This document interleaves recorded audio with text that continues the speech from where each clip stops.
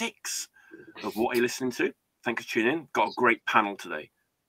Classic panel guest today. Classic. Andy, and a classic panel now. And Lefton, Andy, Rob Henry. Hi, Mike. And veteran Bill Chamberlain. Bill. Old school, so man. Everyone who's been watching knows the format. We've all picked out 5 records we've been listening to over the week. We're going to talk about them, have a good time with them. As usual, I didn't specify a genre or even a format, actually, but usually it's pretty much records, except me, who held up a Led Zeppelin CD box set last week. But people enjoyed that, so I think it's okay. So what we'll do, we'll go around, we'll do one each until we've done our 5. Okay. And the way I'm looking at it today, it'll be easier for me if I go first, then Andy, then Bill, then Rob, and then we'll go around 5 times. That's clockwise. Well, for me, that's the simplest way. Clockwise. Thanks, Andy. That's you're welcome. Thanks. Clockwise is how we're going to do this. Yeah. With whatever brain cells I got left, I'll figure it out. Thanks for that. All right, so I'm going to kick things off with my first pick of the day.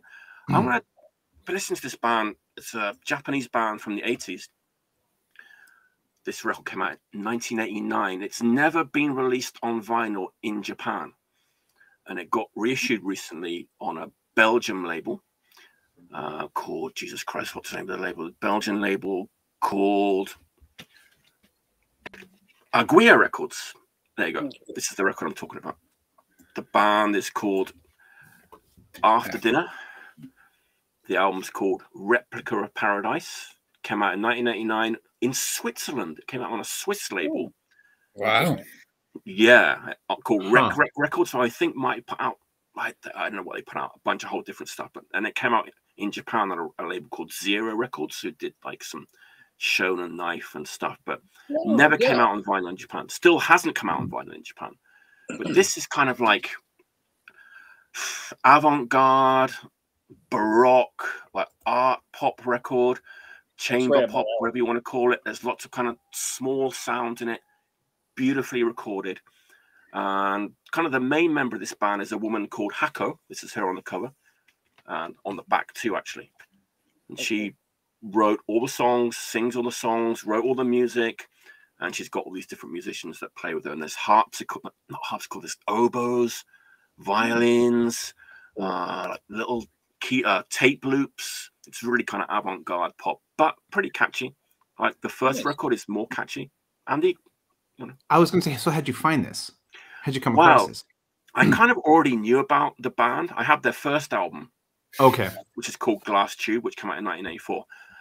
Okay, I'll tell a story. So the woman, this is Hako, the singer, and I got to know her as a friend because she lives near me. And when I was doing the like monthly music events in Osaka, she played like 3 times, like her solo stuff. So I kind of got to know her. You've seen her, okay? I met her. She's a friend of mine now. Yeah. Like, but they were kind of around in the 80s. This band was an 80s band. Neat. I mean, you could throw like Kate Bush. That's a bit of a too simplistic comparison, but there is a little bit of that dreaming era Kate Bush in there. Enya? Oh no! This is way more left field. Way more left field than that. It's very avant-garde pop music. But for all the punks watching, there's some interesting punk-related information about this record. So this was remastered at Omega Sound. Omega Sound is a studio in Osaka, and that's where Warhead and Nightmare and Corrupted and SOB all like recorded their early records at Omega Sound, and this is where this was interesting remastered. So if you like avant-garde pop, Kate Bush, chamber pop, that's right up my alley. Yes, there's a thing that she does. She, as I said, it's like very small sounds. Everything's like very close up to the microphone. There's a bit where she bounces a volleyball on the floor of a gymnasium, and that is like the rhythm of the song, and it really comes through. It's pretty interesting. It's almost like using Foley or something. Yeah, it's pretty cool. So, and she was a lot of her tape looping and stuff. So, cool. Yeah, that's my first choice. After Dinner. That's it, huh? Paradise of Replica, Japan, 1999, reissue from this year. So, there you go. Check it out. There you go. Andy. Oh God. Clockwise. All right, so I hate to admit, but I don't listen to avant-garde. You know what? I mean, maybe I have, but I just don't know it. No, it's not like I'm searching for it. Yeah. I've discovered this band a handful of years ago, and I think they've only been around for a little while. And they're from London. And I don't normally latch on to a band. Usually you kind of listen to something, and you're like, that's fucking cool, and then you just kind of move on. But these guys I discovered, and they had this EP. They have new material out there. This is an older EP. I think this was released 2 years ago, 2020, I believe. Final Dose. So with age, I feel like my tastes have become a little more kind of technical. Even like my music writing, I felt has been a little technical. And these guys are just kind of primal sounding dark punk. Oh, cool. And there's nothing really, like, it's not generic. That's not what I'm saying. It's just, and it doesn't have like, I went out of my way to have like a really shitty analog sound. I don't mean that by primal. By primal, I mean by like the general energy of it is super fucking killer. So I would kind of call this kind of like a dark hardcore punk. And I can't really think of any bands to kind of compare it to, because I think that's why I latched onto it, because it doesn't sound like anything that I can really kind of think of, but I've been playing these guys for actually weeks, actually probably longer. And it's really interesting because I do a radio show here, and I'll play these guys kind of on a regular basis on my show, but I haven't got their vinyl because you can only find it overseas. And it's, obviously it's kind of expensive. So I've been downloaded their digital files that I normally listen to, but I decided to buy this record, and they have a new one that just came out too, I believe, called World Prisoner or something. But this showed up today, so I was super stoked because I'm like, this is what I've been fucking listening to. And with digital files, you can't really show them on what we're doing, so it was good timing. Anyway, check these guys out. This is called Dark Places. This EP, 4 songs, brilliant stuff. Andy, who put that out? Can you tell us who released that? I do not. I think it was self-released. Self-released, okay. Or wait, maybe. I don't know. I can't. I'd have to check on that. All right. Let me get online and check on that. All right. Nice. That's a new one. New one for me, for sure. All right, Bill, what's your first pick of the day, mate? Okay, so this record is getting a lot of hype right now. A lot of hype. And I was like, okay. You guys know how it is. When a record has a lot of hype, I mean, at least with me, I can be a little skeptical. Going, okay, it can't be all everybody's saying it's cracked up to be, but the Chisel. Holy crap. Really? This is great. Is that the mess from Brazil? I don't think I don't know if they're from Brazil. But it's a split, right? Split. Yeah. Dude, they did that LP, man, and it was fucking killer. It was like kind of Blitz worship, if that's the same band. Yeah, man. Yeah. Nice. And fucking super good. This is just so good. I've listened to it a bunch of times, and I listened to it so many times that I forgot where I put it. I had to scramble to find it before. Like, where did so, but yeah, I have all their other records too. And, people in the comments again, Clifford is saying that Mesa from Mexico. There you go. Mexico, that's what it was. Cheers, guys. Yeah. Cheers, they're pretty awesome. And but dude, that LP kicks ass, man. It's like super Blitz worship, but it's like done really well. Oh, it's nice. Really nostalgic sounding, actually. I have 2 Chisel 45s that are amazing, so I definitely have to pick these up. Yep. How do you? Yeah, it's great. It's really good. I think it just got reissued too already. So. Oh, really? Cool. Who Yeah. put it out, Bill? Beach Impediment Records. Oh, okay. Thanks. Yeah. Cool. Oh man, yeah, and I suggest everybody go out and buy this when they can, because this is really good. That did make it to the Punk store here, but it went. Like yeah, yeah. It's so good, so good. I mean, it's like you're in 1982. Nice. Listening to an oi punk band, kind of like.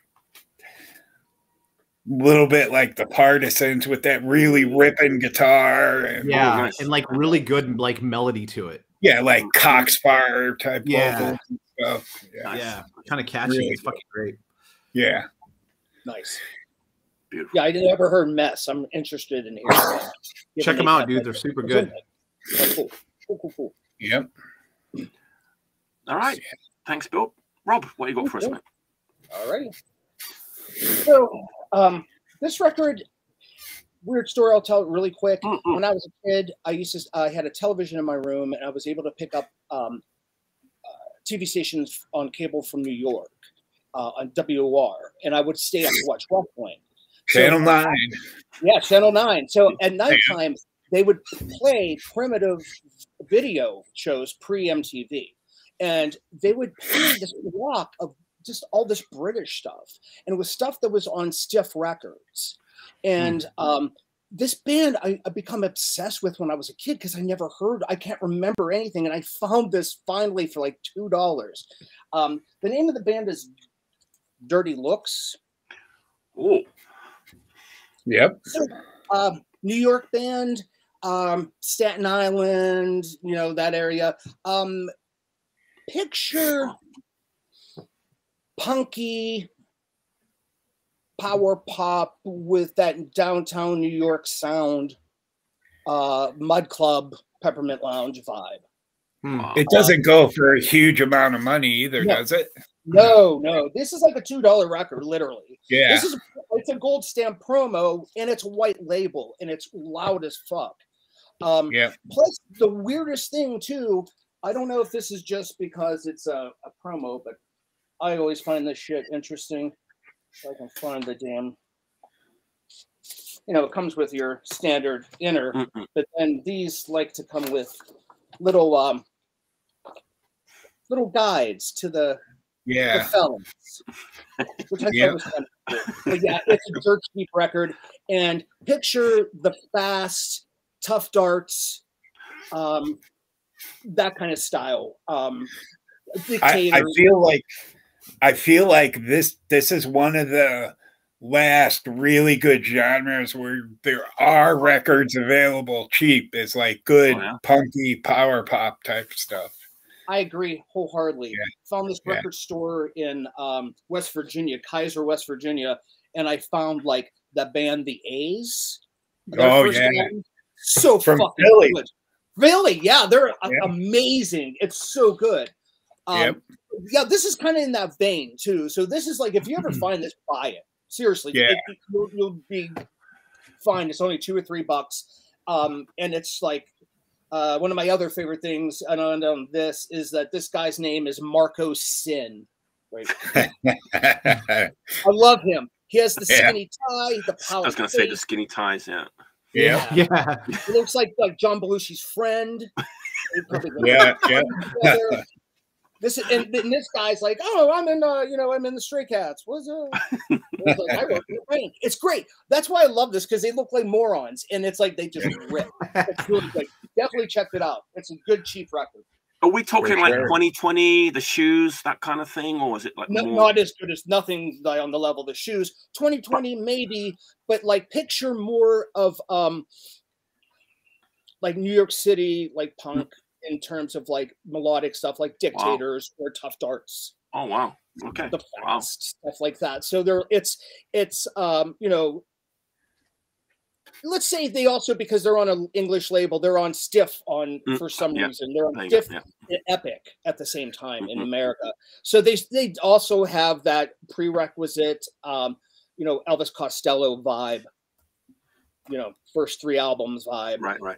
This came out in '80, so it's like they have that kind of like green shirt kind of vibe to some of the songs, and stuff from the first 2 albums. But yeah, cheap record, man. Seriously, I was like, whoa, I finally found this. This is great. Wow, that's the first one for me. I've never even heard of that before. Wow. Yeah, I don't know how much output. I'm going to see very little, maybe 2 things, 3. Yeah, something like that. Wow. But yeah, check it out. Nice. And the great thing about Power Pop too is that every city had a couple bands like that. Yep. And you just got to find out who they were. I found a few in Pittsburgh that I didn't know existed, and I was surprised. In Philly, there's some killer ones. The A's, the Reds. Yep, that's a great record. I have that one, the Reds records. So good. Another one that's like a $10 record, $8 record. That shows up all the time here, used even now. That's an absolutely killer record, and I feel like that was like the template for bands like the Marked Men and stuff like that. Oh yeah, they lifted a little bit from the Reds. Yeah, that whole shit sandwich record label kind of vibe, and the whole like Goner. Yeah, totally. I didn't even think about that, but it makes sense. Yeah. But yeah, power pop stuff is super because no one really wants it now. That punky power pop stuff, and and that even now I'm pulling out like Shoes records for like $5, $3. Yeah. We always buy Shoes records. We always just pick them up because they're so cheap, and I just give them to people. Yeah, me too. I used to do that with Go-Go's Vacation because it was a flop. So I would buy like, and they were like $1 each. So I'd just buy a bunch of them and be like, keep one, give it to my friends. Yep. I used to love doing that. Yeah. All right. Yeah. Continuing in the clockwise Mike. tradition. It's my turn again. My second record is weirdly enough is also from 1989, and this has been a kind of favorite of mine since it came out. Really, they had an EP before this, but it's a Boston band. Not a hardcore punk band, but kind of punk adjacent. They were on Tang Records. Okay. Can anyone guess what I'm talking about? Sorry. Oh, one of my favorite bands. Really? I was expecting to be like booed off the stage. I saw them 2 days in a row play in 1989, and it was one of the great with the Lemonheads, and it was one of the best shows. Doesn't pull it. Wait. Really? That's like part of my story because I saw them in England, also in either 88 or 89, also with the Lemonheads. Oh, that's amazing! Wow. But they were supporting the Lemonheads. Probably they're from Boston, Bill. From Boston band, but this is like it's kind of got that there's a bit of AC/DC in there. There's a bit of like punk rock swagger, but they're really, really good musicians. It's really nicely produced. They got snapped up by a major label like pretty quickly. Yeah, after that, yep. 89, is that pre-grunge? That's kind of grunge era. It's almost, like the first wave of grunge. Exactly. I was listening to it the other night. It's like, there's definitely a bit of that like proto-grunge going on in this record. Didn't somebody from Gangrene go on to be in Lavolta? But like, I think they did. So one of the guys in Volta, the original guitar player, was Corey Moog Brennan, and he was in the Lemonheads too, right? Yeah, he went into the Lemonheads. Yeah, I know that. When I saw them, he played in both bands on the same night. That's amazing. That's the same one I saw. That was so great. Oh, Brian from Drop Dead is with us. He says he's in the comments. Thanks. He says, I saw Bullet Lavolta with Prong. They were both bad. He said. It's so good. But he redeems himself. He redeems himself by saying this is a good record. So they. Oh. You know what? There's a thing about this. There's 2 guitarists in this record. I didn't on this record, and I didn't Google. I didn't check the name of one of the guitarists, but one of the guitarists is Kenny Chambers. Right, and he's in Moving Target. Yes, and that's what it was. Yes. I got Kenny Chambers is Moving Targets is kind of his main band, and that Burning Water record is literally one of my favorite records of all time. And every now and again on this record, you hear that kind of chiming guitar tone he has like coming through on this record. The other guitar is like more metal, not metal but rock. and then you get these like Kenny Chambers, like Husker Du-ish kind of chiming guitars coming in. And Clay Carver is the other guy. Okay. Clay's the other guitar player on that record. His brother went on to do a documentary about Guided by Voices, of all things. Wow. And then became I was playing this the other night. It still sounds as good today as it did for me. So good. So yeah. Bullet Lavolta, The Gift on here we go. This is actually This is the kind of the major label reissue on BMG and RCA. So it has like the EP tracks tacked on. Oh, look at that. I love that EP. Birth of Death, Dead Wrong. Dead Wrong. It has those tracks tacked on. It's a ripper. That record's a fucking ripper. It is. It's like punk rock AC/DC. Yeah. With a dirty rock and roll. The singer is super punk and roll. Punk before it was invented, though. Yeah. Before it was a thing. Yeah. His voice reminds me sometimes also of Keith Morris. He sort of has that snotty whine. You know what? I don't really research this. In his vocals? I found somewhere that to say they were like Circle Jerks meets AC/DC was what I did. Yeah, perfect. That's perfect. Over enunciation. Oh, totally. Yeah, both. Yeah, they both do it. Yeah, so yeah. It's pretty amazing. That's my. I'm glad that Rob, we have that connection. That's great. That's amazing. I agree.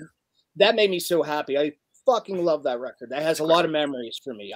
That was a huge record in '89 for me. So like seeing them and hanging out with those guys, super nice dudes, super nice, and great, just incredible record. So yeah. 2 thumbs up. Just from this side of the. All right, Andy, your turn. Your turn next. Yeah, this is going quick, man. Okay, so I'm sitting here working and I'm thinking to myself, there's a lot of Japanese hardcore. There's a lot of Japanese hardcore punk, especially now. It seems to be there's a lot of like resurgence going on. However, there's a lot of stuff, kind of semi-obscure stuff, but I've been kind of digging through my record collection and I've had this record for a long time and I kind of rediscovered it. But this band, I believe they are from Osaka. The Griffin. That's a live. Oh no, that's not the live flexi. That's a great 4-track EP, right? That's a cool cover. This is probably, I think, their best because I've heard the other. It is, yeah. And I've been playing this record probably the last couple weeks. It's been on constant rotation. And this is there's a lot of really good high energy fist pumping Japanese punk. But this for me has killer melody to it.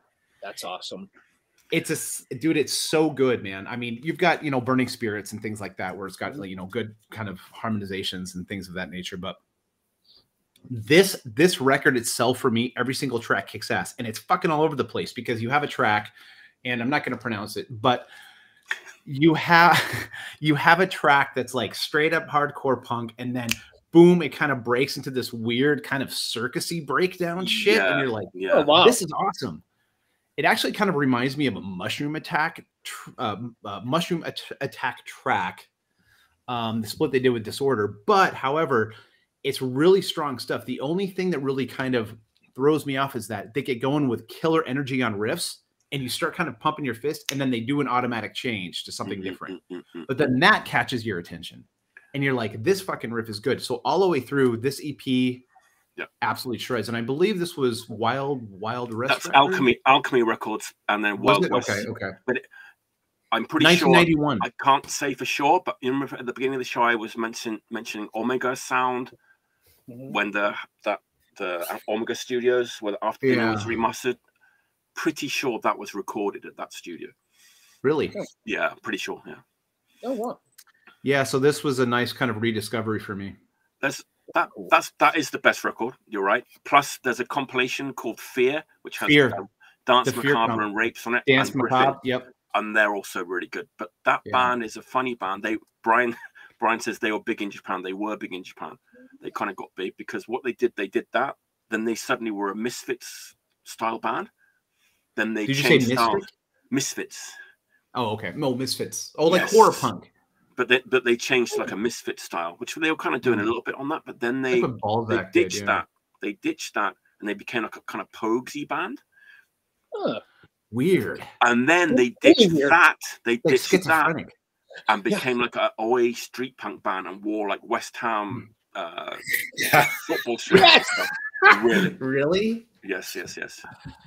That's so weird. It's kind of like interesting transition for that band. Yeah, or songs about football, English football, and like wow. Yeah, that's the biting Griffin. my tongue. They are an Osaka band, so there you go. That's interesting. Yeah. Killer record, man. It is underrated and still you can find it for cheap. Absolutely, man. It's one of those obscure finds. You're like, this fucking kicks ass. Yeah, so it's the Griffin on Wild West Alchemy Records. Yeah. Okay. Nice. All right, Bill. Okay.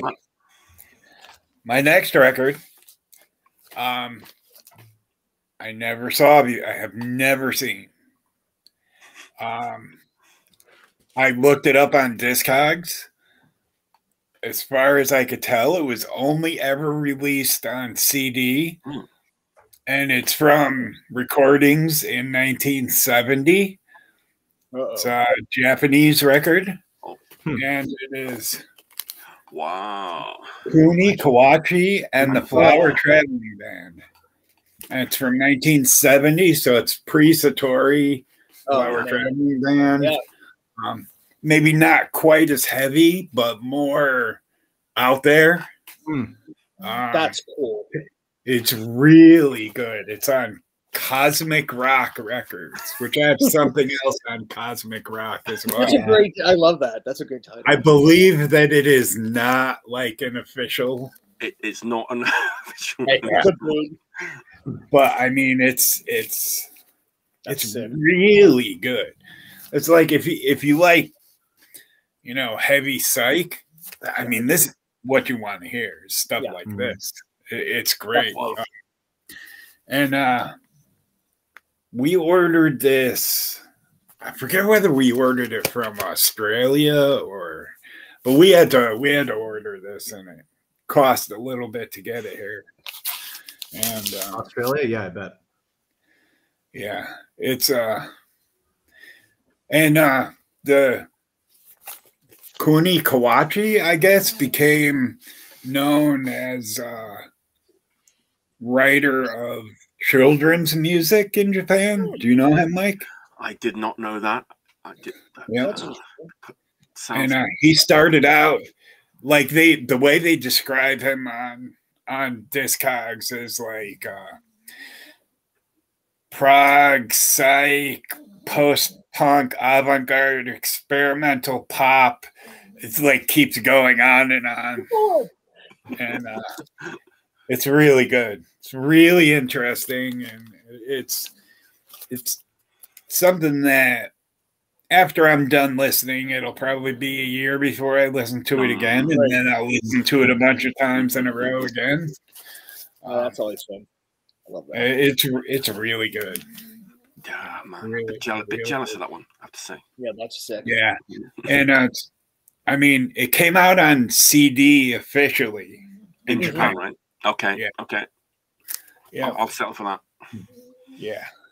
Yeah, definitely. That's sick. But yeah, it's cool. And the CD has about 20 extra tracks on it. Whoa. Yeah. All right. Well, I can probably split. Well, it's you can buy this or you can buy this. Yeah, it's like, I don't know. Yeah. 20 record extra, is, I don't know, man. It's a little much. The record is both of them.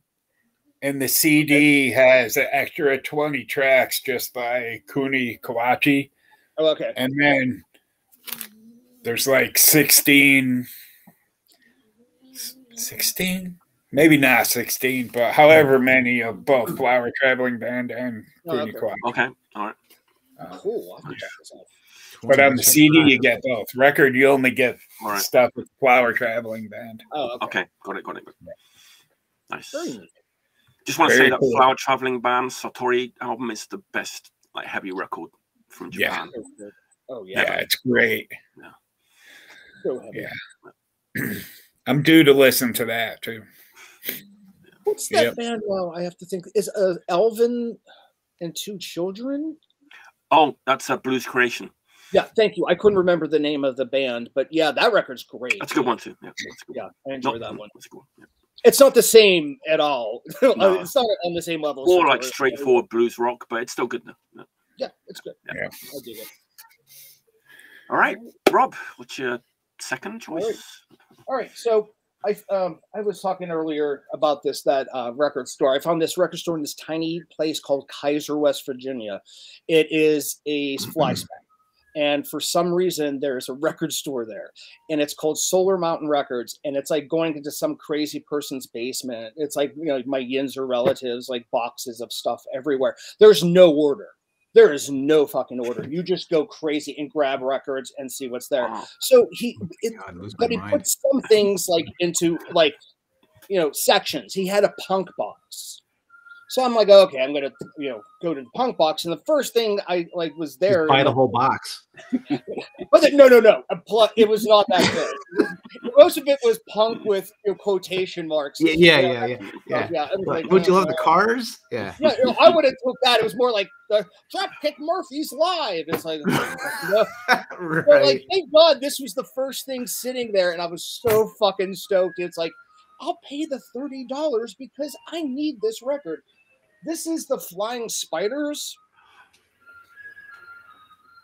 and Dutch Punk 77. It's fucking dude. great. Okay. Yeah. I know what you're talking about. Some dude that I actually met out there brought that up to me at some point, but I was half in the bag and I can't remember anything about it.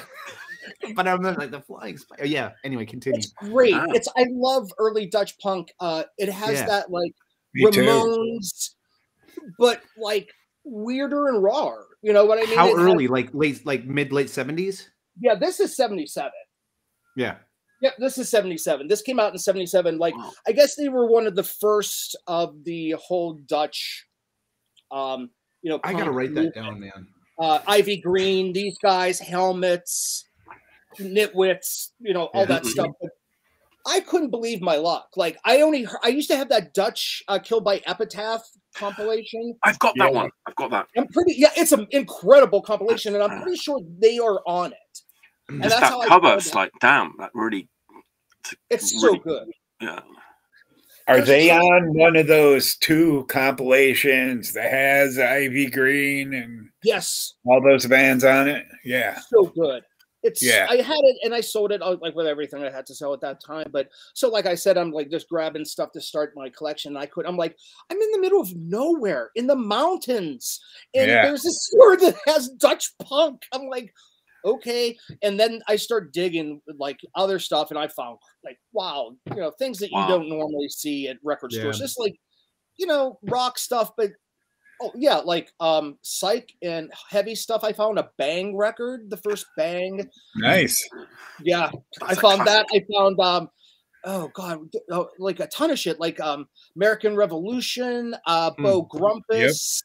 Like for like cheap fucking not cheap, but like way lower than you would pay for like the average on Discogs. It's about 10 to 15 bucks cheaper because it's West Virginia. It's in the mountains. Those small towns, like those little record stores, are the best.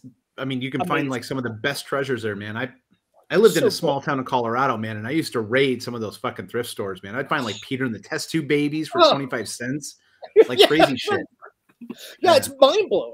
And like the guy who owns the store is like he's awesome. He's like this slightly crazed hippie-ish, but stoner, but weirdo. He's more like less Grateful Dead, more Residents. Yeah, he's been around the block. Yeah, he's awesome, and he's like he loves the fact that I come in and just buy a bunch of shit. He's like, oh, dude, and we bullshit about stuff, and he just cuts me deals and But the thing is, it's like, how the fuck does this kind of shit happen? How do you find a first Dutch press of a legendary record for that? And it's just like, I'm in the middle. Man. It's great. I think that's one of the reasons I keep buying records and going to record stores. And that's a good point. You never know what the hell you're going to get. And it's like the experience means more than anything, Even if you don't get a thing and it's just like, man, that store was cool, I'll go back. or that store sucked. I'm pissed I spent $20. You know, like you know, it's kind of like an experiment, but like it's always a wonderful thing when it's like a happy accident like that. And yeah, sure. Yeah, and I told that guy, I'm like, I'll keep coming. You keep getting collections. I'll keep buying shit from.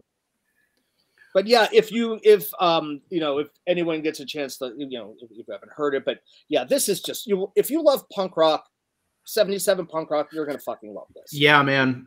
You actually just kind of jogged my memory on that, so I appreciate that. So I'm gonna be diving into that for sure. Yeah.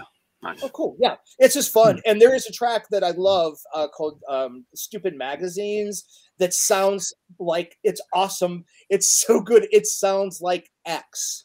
Like not the American X, but the Australian X. Yeah. And it's a fucking rocker. It's really cool, good. Man. Yeah, the whole record kills. And yep. Nice. I listen every time. It's like one of my records I put on just to do anything. It's like, yeah, this record kills. Nice. So yeah. Nice. All right. Thanks, Rob.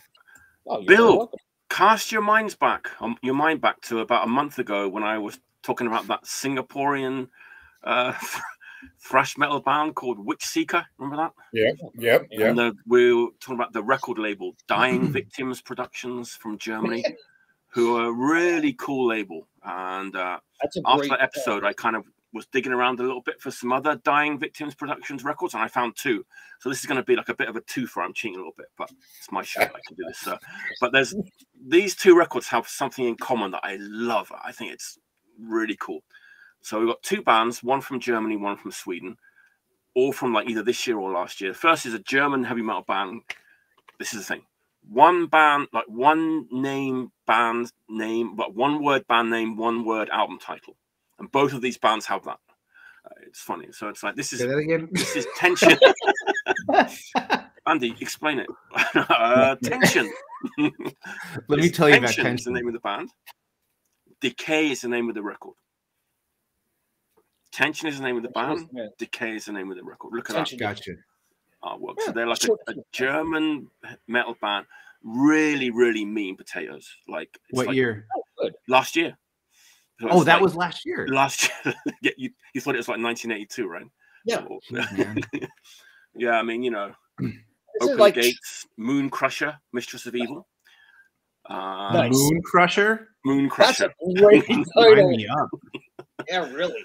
But, you know, I've kind of learned to read between the lines. If you kind of check like the metal online press, you kind of learn to read between the lines. If you get things like, ooh, the singer isn't very good, that means the singer might be good. What I mean is it's going to be like, you know what I mean? It's like no like histrionics or like operatics. He's not particularly great vocalist, like an old new British heavy metal vocalist. You know, meat and potatoes, not trying too hard. You know, like is it in a new British heavy metal vein like that? Yeah, like kind of, and some old like Swedish, but they're German, but they're really doing that old like early 80s. He's not that good, like the way people used to say that Bruce Dickinson was better. Paul Di'Anno wasn't that good. Kind of like that. I mean, this guy isn't even Paul Di'Anno. That's just. Oh wow! I might need to buy this now. But it's like, this guy's lazy. This would be a great band if they got rid of the vocalist. I was like, no, he's perfect. He's perfect for this band. You know. Yeah. So I don't know if you brought this up, but how did you find this? Well, okay, here we go. So I found this band called Witch Seeker, who are a band from Singapore, and it's like just thrash metal kind of band. Right. And on this label, Dying Victims Productions. So I delved a little bit, and they released some kind of like D-beat kind of stuff too, and some like more punky stuff. So they're a pretty consistent label, very interesting label. So yeah, I snapped this up. Tension, Decay, and then this is a little bit more aggressive, but I think you'll like this. Just looking at this, you'll like this. So this is you just broke the rules, man. Guys, 2 for 1. Yeah. Insane is the name of the band. Okay. Victims is the name of the album. Just this is a Swedish band, very like mean potatoes, aggressive, like early 80s thrash metal. Oh, nice. Great stuff. With the great artwork as well. Yeah, it's total puss head worship. Yeah. Just I'm very intrigued by this label and their aesthetics and like the bands they sign because it's very, very interesting to me. Yeah, that's cool. Just so yeah. Yeah, I think the art, man, that's cool. Yeah, I was going to say the art is sick as fuck. There you go. So it kind of all links in together. I had to show these two together because we appreciate it, Mike. Yeah, that's awesome. Oh, I want to see these things. I'm like, I had no idea that existed. Yeah, it's a lot of things. yeah. I mean, I wouldn't have found this if I hadn't found the other record. One thing kind of leads to another. Right. Down the rabbit hole. Down the rabbit hole. Yep. All right, Andy, what's your next pick? Man. You're struggling for the No, I'm not struggling. It's just, you have to you got to get going here. So I live a block away from Extreme Noise Records. I literally live on the same block, which is super fucking dangerous. Oh yeah.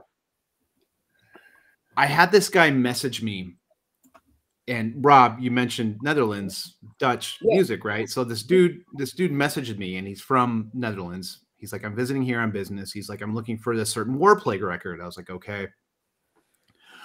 I'm like, I'll drop it off at the store for you. I'm a block from there, whatever. And then he's like, well, cool. Maybe we can meet for a beer too. I was like, yeah, that unfortunately never happened. Anyway, I dropped the record off. He picked it up. We never crossed paths. He went back to his home in Netherlands. And then he messaged me. He's like, because I left it for him. I was like, just take it. Like, don't worry about buying it. Like, it's a gift, whatever. Like, if you came all this way and you're looking for a Warplague record, just fucking take it. He goes back home, messages me. He's like, let me send you some records. I was like, fuck, cool, man. He's like, I played in this band in the 80s called, I played bass called Bobwire. Bobwire. They're from Holland, right? They are. Oh, cool. No, I don't know what that is. He sent me a comp they were on, which, damn it, I can't remember the name of it, but he sent me their 2 LPs, and both of them are self-released. This is the self-titled LP. Mm-hmm. Their second one was called Negative Punks, but he sent this to me, and I've never heard it before. And this was maybe, I don't know, 5-6 years ago or something like that. And you thought you've heard a lot of that stuff coming from that area of the world, but I never heard this. But this was like this was like BGK hardcore. Yeah, super, super good stuff. But it was a really, really nice gift getting this. So if you're kind of in that vein, if you like that vein of like hardcore punk, these guys are really, really good. And this came out 1988. No. And I think they've been around since 1984. And this was, again, they released this. It was self-released. But if you can find this, and I believe you could probably find it on Discogs. Not too pricey, but really, really good Dutch punk. Nice. Cool. I have to see that. That's very cool. Never heard that. Yeah, it seemed kind of one of those obscure finds, but I had it. It was like the Griffin thing, It's been like in my collection right in front of me, and it's like, oh yeah, like I did this on the turntable. So this is a kind of common theme on this show, but it's kind of records that have got forgotten, nobody cares about. You can still find them cheap, but they're great records. Yeah, they're wonderful. Fit perfectly in your collection. Yeah. So Clifford in the comments says, I need to take notes. Yeah, so do I. No, you got to watch the episode back and then. There you go. Okay, Bill, what's your next choice? Okay, another record that's getting quite a bit of hype now, and that is Rat Cage. Oh, cool. In the Shadow of the Bomb. And, I've seen that cover. I love the design in the. I'm sorry, Bill. Which Rat Cage is that? That's not the recent Rat Cage, is it? Yeah. Oh, yep. Fuck, man. Yes. Just came out a couple weeks ago, I think. Yep. And my one complaint about this record is that I want it to be longer. Yeah. That's good. Nice. How long are the songs? Like a minute and a half kind of thing? I mean, it's 45 speed. You got 2 minutes on one side. What was their last record, man? That was 2.5 on the other. It's the split with Nervous SS. Yes, yeah. Yes, dude. Okay, yeah. That band shreds, man. Yeah. That band, Rat Cage, they made my last year's list on that split, man. They were my end of year list. Top-notch stuff. Is this really one guy doing all this? I think it's one guy, right? I don't When know. they play live though, so they're they played the UK, didn't they? Yeah, I mean, I know they played in the US, I think, too. I don't know. God, fuck, I hope not, man. I would like to see that. Yeah. It's really good. La Vida SM Moose. Yeah, Paco. Very cool, man. Yeah, you got good taste, Bill. And you and your good taste. I want to see this band. If they play, I want to go see them. Yeah, man. I'll be in it's England. That fucking raw cutting chainsaw D-beat stuff, man. It's fucking awesome. Cool. Yeah, it's like if they're gonna do a split, I want a split of Rat Cage and Vasca. Oh. There you go. Nice. Great. I haven't thought about Vasca in a while. We opened from the one time. I think it's Vasca's playing here a week from today, or a week from tomorrow, something like that. That'll be the next time I get COVID.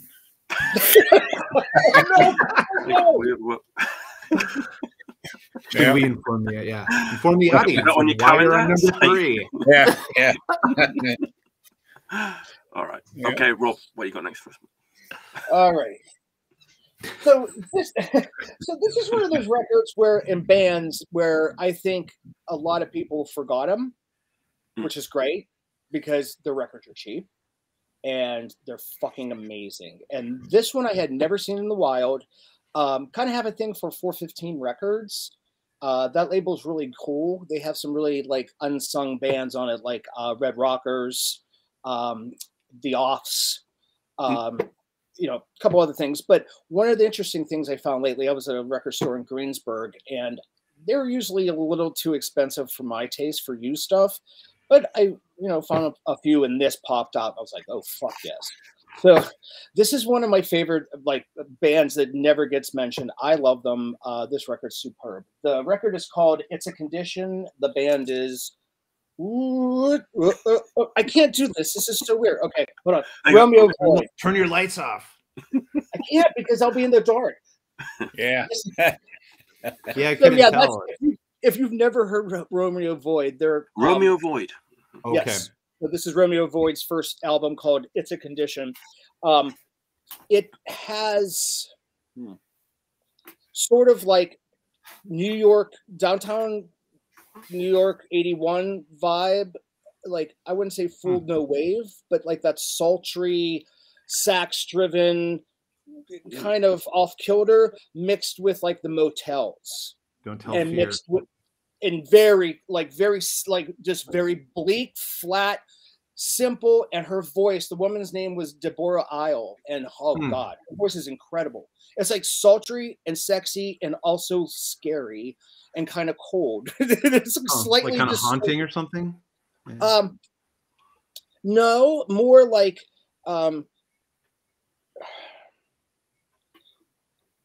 pretty, like her voice, like it's almost spoken, okay, and it's kind of like kind of looking at you like this, you know what I mean? Kind of like a side eye and like coming. It's like the spider to the fly. That's like right, femme fatale, like yes, a cold femme fatale, not like Nico cold. Yeah, more sultry and sexy. It's awesome. Right. That's kind of interesting, man. Yeah, it's really good stuff. It's like just blippy, good guitar lines, very post-punk guitar lines, like I love The Edge, like the first couple U2 albums sound. Yeah. Yeah, and but then California kind of thing that was going on out there in the 82, 81, around that period of time. But yeah, another $10 record, $8 record. Yeah. You can't beat shit like that. I think that's one of the things I've always noticed the older I got. It's like, just keep buying the cheap shit that's really weird and really cool because no one's going to want it. Yeah. Until they see this show. Until now. Fuck, I ruined it. No, blown man. everyone's spot. You're shining a light on this stuff, man. That's the whole point. It's fucking awesome. Yeah, that's true. You know, this is true. I've got some avant-garde records to look into.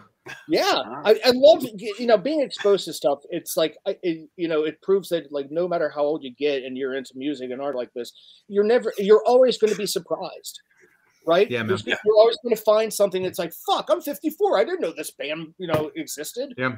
I mean, yeah, there's so much out there, you know, and even stuff. I think I don't like this genre. Then you hear this band, it's like, oh Jesus, that's amazing. Yeah, it's like I didn't realize what this was, but yeah, it's all about, like, you know, finding that score. Yeah, nice. Kind of cool, but yeah, thanks. All right, my next choice, you could say, is the least punk of all the choices today, but in a way, it's the most punk. Bear with me.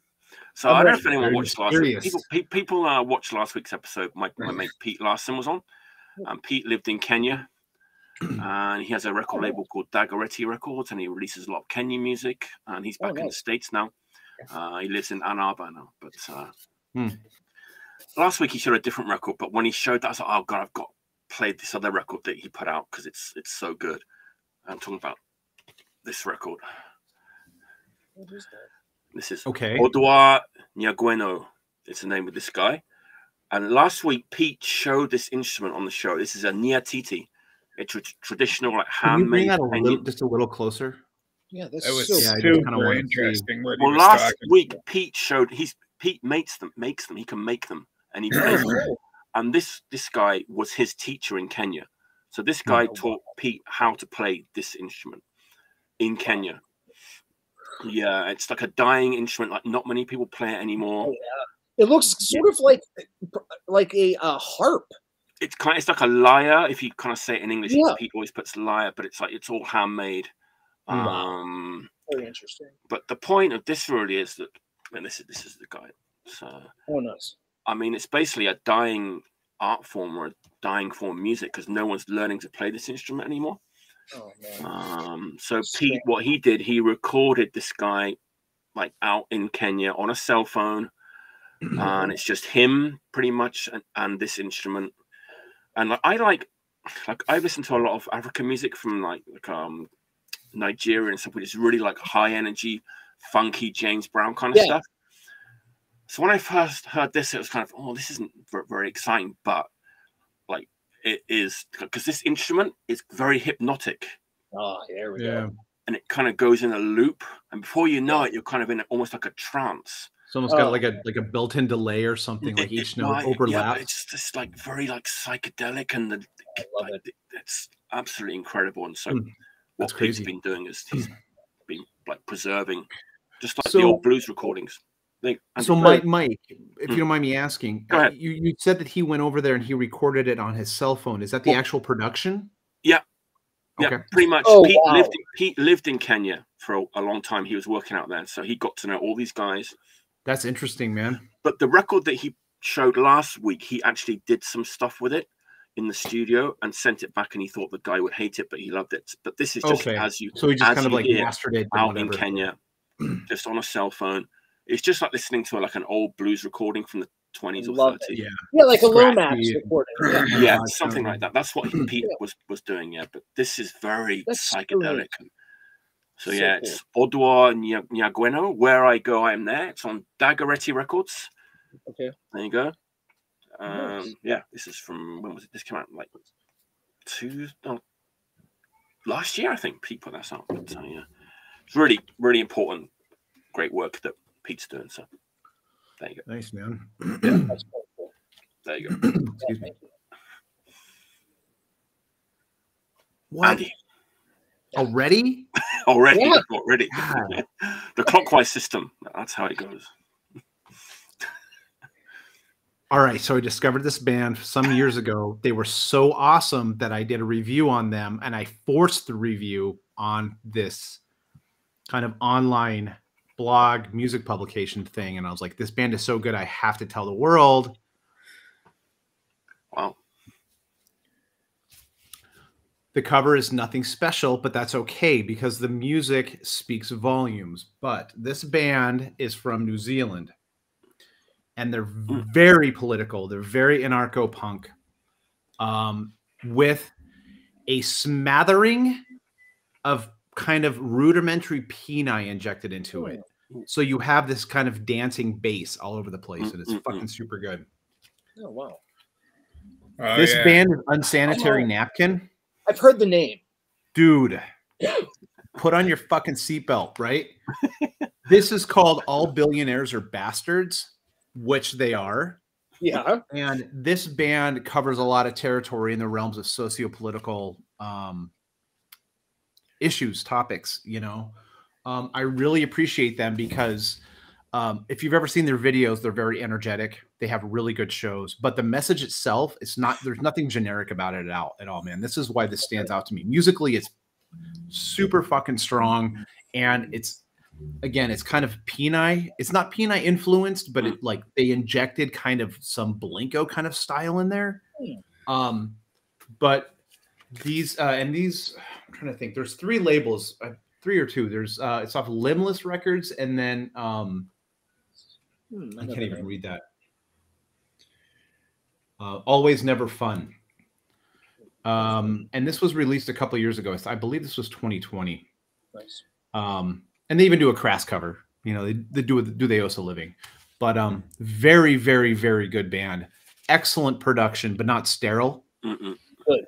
And just I don't know. To me, this is anarcho-punk and how it should be. And Bill, from your reaction, it sounded like you've heard of them. Yeah, yeah. That Turf EP they did was fucking stellar, man. I've seen it on a lot of people's end of year lists over the past week or so. Yeah, I've seen it. Yeah, I haven't heard, but I got to give props, like without even hearing it, to a band that uses imagery from the movie Society on the cover. Right. Did you ever see that film? Oh, 80s the film? Yeah. And that's what the cover of the like face, the page off. Yeah, that's cool as fuck. I was like, whoa, that's really neat. Okay. I like it. Okay. Yeah, I like the idea of, you know, combining that with a classic anarcho, you know, like crass military. Yeah, and again, it's like there's nothing too special about it. It's like we've kind of seen that wraparound text, wraparound font, you know, stencil style a zillion times. Right. But the thing about it is that it's a signature look. It's kind of part of the punk tribe, right? Yep, it is. Yeah, no. So if you know it, it kind of calls to you and you check it out. But man, this I can't speak highly enough about it, man. It's fucking awesome. Nice. Unsanitary Napkin, check them out. It's a great name. Yeah, it's going on the list. Yeah, it's nice and uncomfortable. I love it. I should do is Jim Martin always like actually brings a pencil and notepad with him when he comes on. Writes it down. Yes, that's a good idea. Yeah. I didn't bring it. I just watch it back and then get that extra viewing. Avant-garde. Yeah. Bumping the stats. Okay, Bill, what's your next choice, mate? Come on, Bill, give it to us, man. My next one is a perfect record. Ooh, I'm ready. It's perfect. Let's go. Yes. Wolfpack. You just won the show. Yeah. It's perfect. This is a perfect record. It's excellent, man. I mean, I've had this since it came out, but I started listening. I found this CD that Distortion sent me many years ago this week, and I started listening to it, and I just couldn't stop listening to it. Yeah. And it's such a great record. Those two such albums with it's perfect. Vocals are like, yeah. Dude, okay, so yes, that fucking record shreds. I'm kind of curious on your opinion about Wolfpack. They have a lot of records. Some of them are. They have a lot of them are good, and some of them are not so good. Their latter stuff, especially the second to the last one, the Run with the Hunted. Yeah, brilliant. Yeah, the last two are really good, really good. And it was kind of shockingly good. I mean, they do have a lot of records, but like those last two, especially the second to the last one, literally kicked me in the nuts. It was insane. I mean, it sounds like they're trying to get back to this record. Right. That's why I kind of wanted to ask you, like, that compared to I mean, recent. It was a little bit of a tough transition for me from Wolfpack into Wolf Brigade. Yeah. I've kind of warmed up to some of the records for sure. Yeah. And I just love Johnson's voice so much. You know, he's just got that grit and anger and bile to it that you can't quite. Fucking pissed off, man. Yeah. Anger. There's something in the water up there, dude. I don't know what it is, man. It's like a formula. It's like a Swedish formula. What's going on? Did I see them? Did they play Pittsburgh, Bill? Wolf Brigade did. Wolf Brigade probably did, right? Okay, all right. Wolfpack, I think, did a West Coast tour, didn't they? Yeah. I do not know. I know when I met Johnson in Sweden, he was pissed off then. How was he doing? He's like the Cicavy of Sweden. Yeah. Was he in Moment Maniacs? Yes. He did that thing, which is like, it's him with the backing band is Marduk, the black metal band, which is also a little bit controversial because they... Very controversial, but yes. And I didn't know that when I first heard Moment Maniacs, and that fucking, it leveled me, man. Yeah. Incredible record. Yeah. That's a real like crowd pleaser, that one, for sure. Everybody loves that record. That's a killer. Yeah. Okay. Before I move on, I've got to mention, this is funny. Clifford said about the unsanitary napkins. He said they have an album cover with Trump getting shot with a rainbow laser from a vagina. That's amazing. Is that the same band? Or so maybe I don't know. So Unsanitary Napkin. I don't mean to backtrack here. No, it's okay. Unsanitary Napkin has like a subsidiary or a side project band called Displeasure. Maybe that's what it is, but it's I believe it's the exact same members, but it's like electro synth punk. Well, yeah, just as anarcho, just as political, but it's like crazy noise synth. Well, he's not talking about Vasca, right? That's right. I think it's maybe Displeasure. I don't know. We'll find out in a minute. Yeah. And then Jason says, if you ever come along an LP of Frankie Williams and the Slices, it's like Puerto Rican Italian 4-piece garage based out of Columbia, Ohio. Really? No, that's my roommate upstairs doing that. So I'll explain. So Frankie Williams actually is a 70s professional wrestler who has a distinction of never winning a bout. Never winning. Never. He never winning a what though? So he didn't have a band called Slices? Oh, a bout. Yeah. Yeah, so like I don't know who the fuck the Slices are. I don't know where he's getting this from, but no, like he's probably really high right now. So I'm like, okay, we're good. I've been looking at the corner of my eyes, like, what the hell is like Puerto Rican Italian 4-piece garage out of Columbus, Ohio? Somebody just posted about Wolfpack. Sorry to backtrack again. No. Wolfpack, they played in 2000s, and I believe Pontius Pilate toured with Wolfpack before I joined Pontius Pilate. So I think they were a 3-piece. So I think that's when Wolfpack did the West Coast.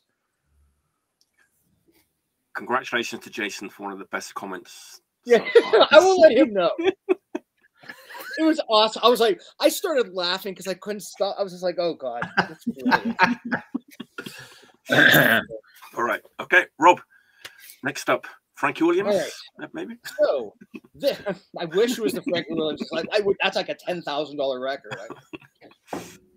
I wish, but anywho, we'll go back to that record store in Kaiser. I was looking through stuff, and the day I was there, it was just ridiculous. It was like everything I've ever. I'm like, oh, like psych, like Bonehead, heavy acid rock, that kind of shit, right? So here's another one I never ever thought I would find ever. I had the single, a promo single, and it kicked ass. And I'm like, I'll never find it. I didn't even know they had a record. But if you ever see this, try to get it cheap. Like I did. Thank God. The name of the band, it's hard to see this. God. Here. Take it out of its house. There you go. Tin House. Yeah. This is heavy as fuck. Do tell. Oh, okay. So it's like early 70s, produced by Rick Derringer, so that should give you that.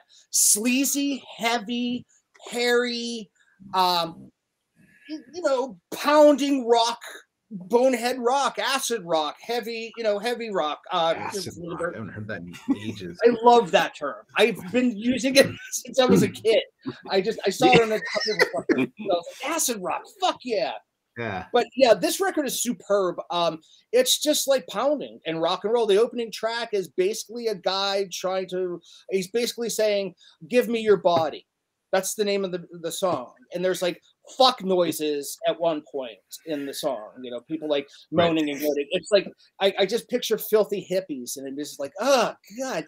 So, but musically, fuck yes. On point. Heavy. I would definitely check it out. Okay. Jesus, that's another one. First for me. Never heard of it before. People are saying it's a great record. They want that record. There you go. It's really good. It reminds me of what I think that band Pooh sounds like. Yes. Perfect. Yeah. Pooh. Yeah. I swear I talked to one guy one time from Pooh. I can never find the records cheap ever. There's some kind of reissue from a few years ago, but the guys, Jim from Pooh still plays. So Yep. Wow.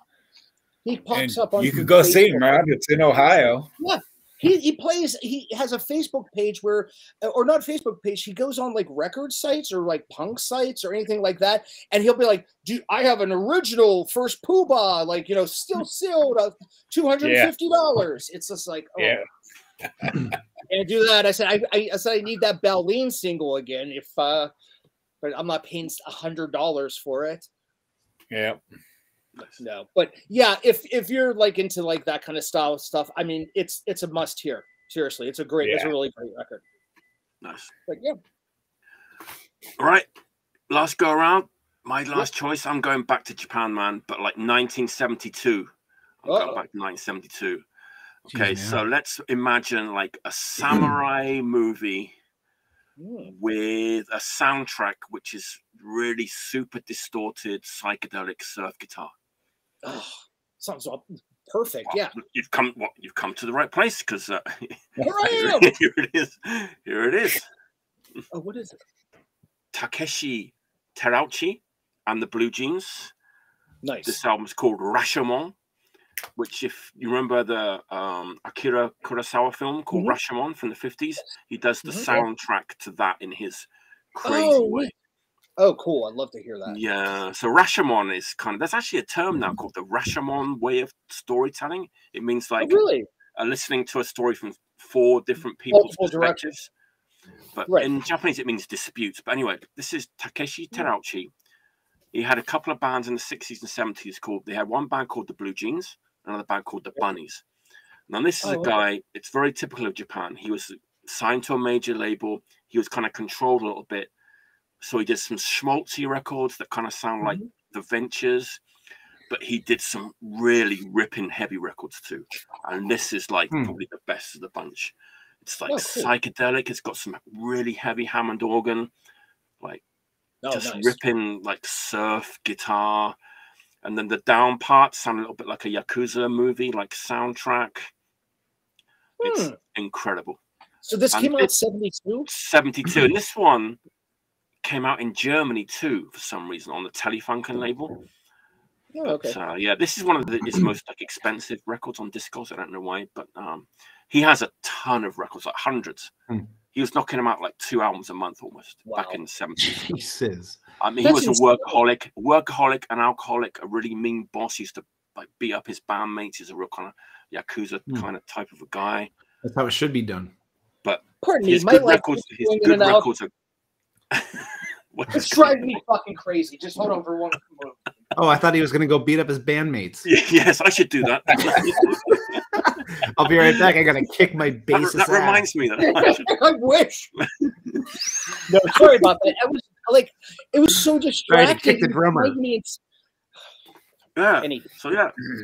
Okay. Remember you showed that thing with the little liner notes about the members of the band? This has some like. Oh. I don't know why they have this hilarious like liner notes in English, and about like each member of the band, and it's just cool. I'll read it out. It's so funny. It's like, Hajime Shinjo bass, his special skill, he can take a bath within 3 minutes.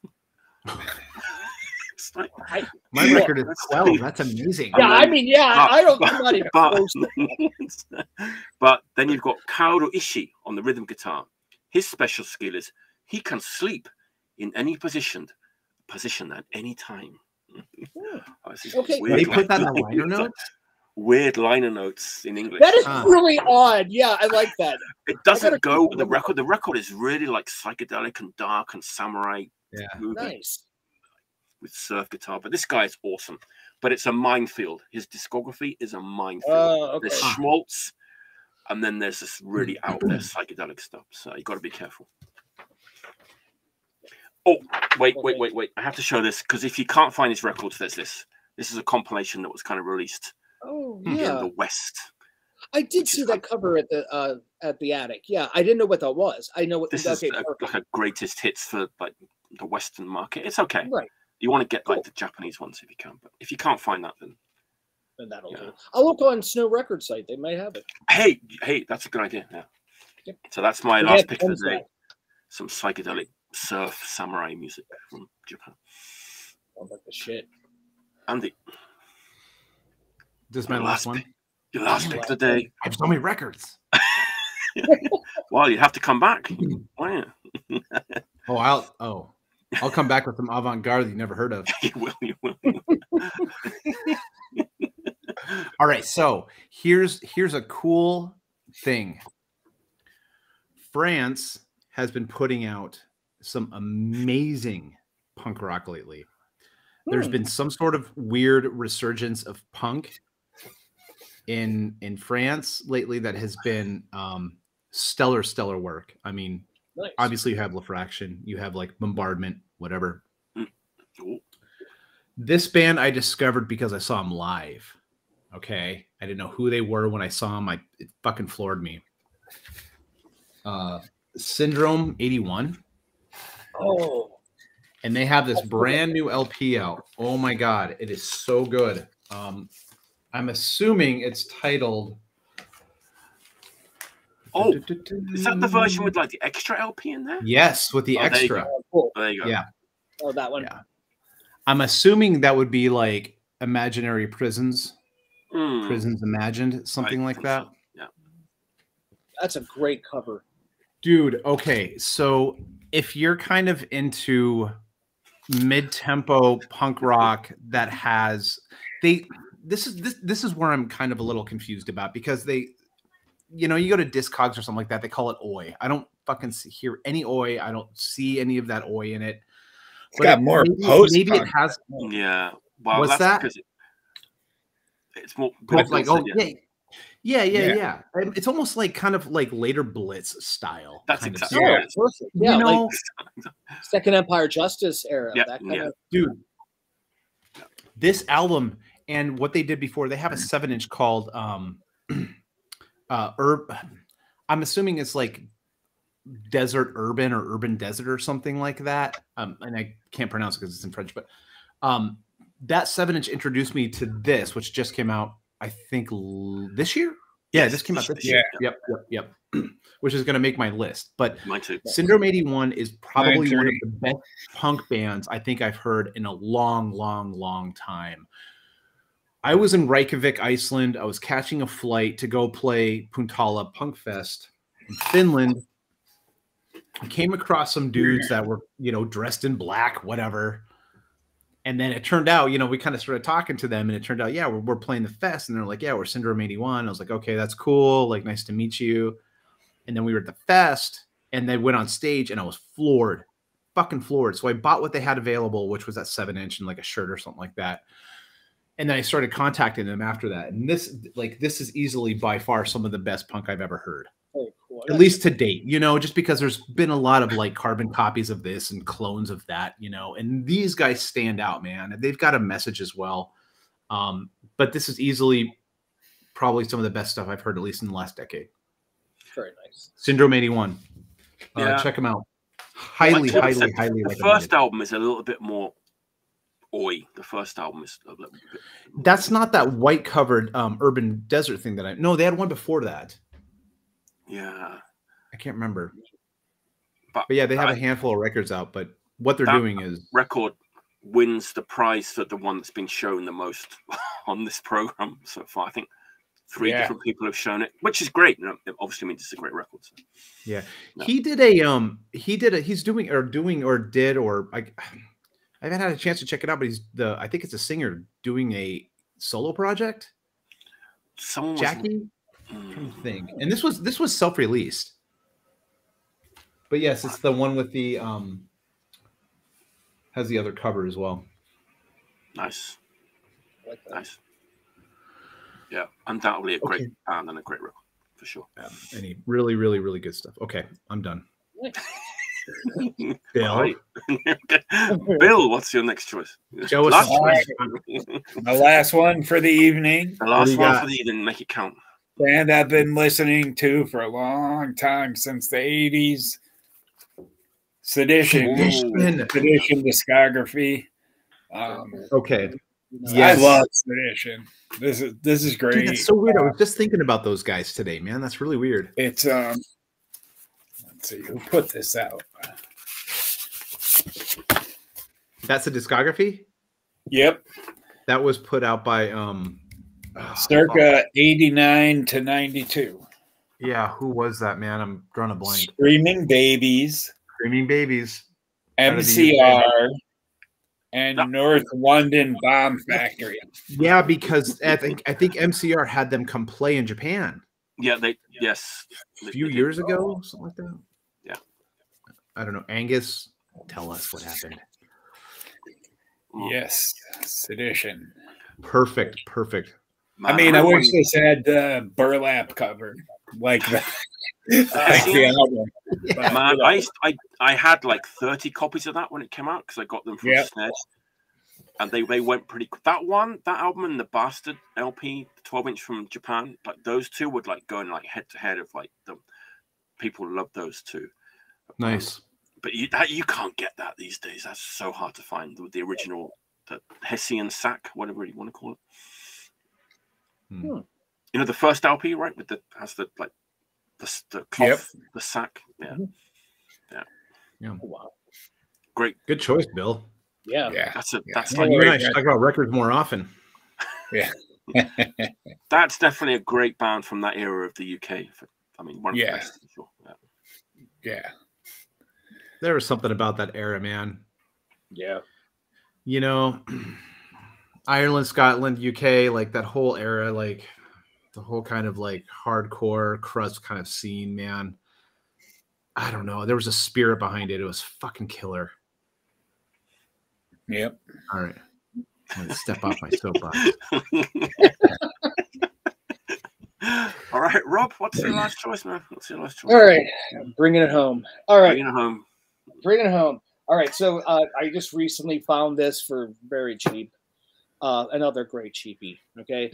I saw it. I'm like, yes, I need this. And the reason being is because growing up in the 70s, the kids who are like 5 to like 6 years older than me, like the older kids, their older brothers and sisters who are like 5 or 6 years older than them, who were stoners, heads. You're either a head or a jock. So I grew up in head territory. So the oldest heads, like the eldest heads, listened to this band.